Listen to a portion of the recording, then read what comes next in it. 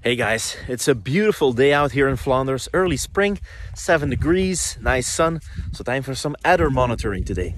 Oh, multiple males, check that out. Oh, there we go. 2 of them, oh no, one went away. But this is one. So first up, we need the snout vent length.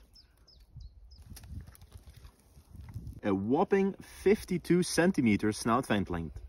Next up is tail length. This guy has a big tail of 9.5 centimeters. Next up is weight. And this guy weighs over 100 grams. I'm gonna need my other scale. 120 grams. That's a big guy. Next up is a picture of the head scalation so we can identify him. And then we set him free at the spot where we found him.